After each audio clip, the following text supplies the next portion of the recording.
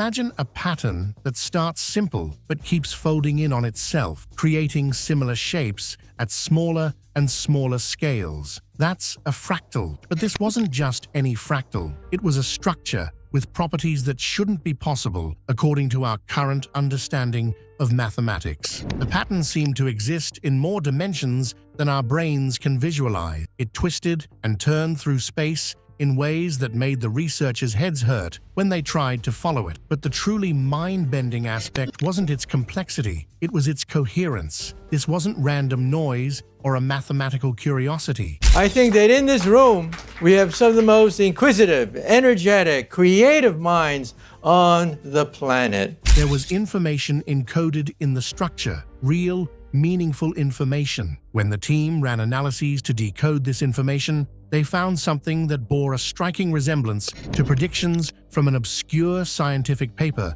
published back in 1997. That paper had proposed something radical, that consciousness itself might emerge as a byproduct of dimensional entanglement, the weaving together of different layers of reality. At the time, most scientists had dismissed it as interesting but unprovable speculation.